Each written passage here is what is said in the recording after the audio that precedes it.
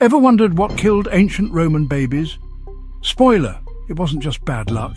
It might have been heavy metal. Alternate opening? If your baby bottle is full of lead, you're basically raising a Roman. Ancient problems, deadly solutions. Let's dive into one shocking discovery. Picture this. Ancient Croatia, almost 2,000 years ago.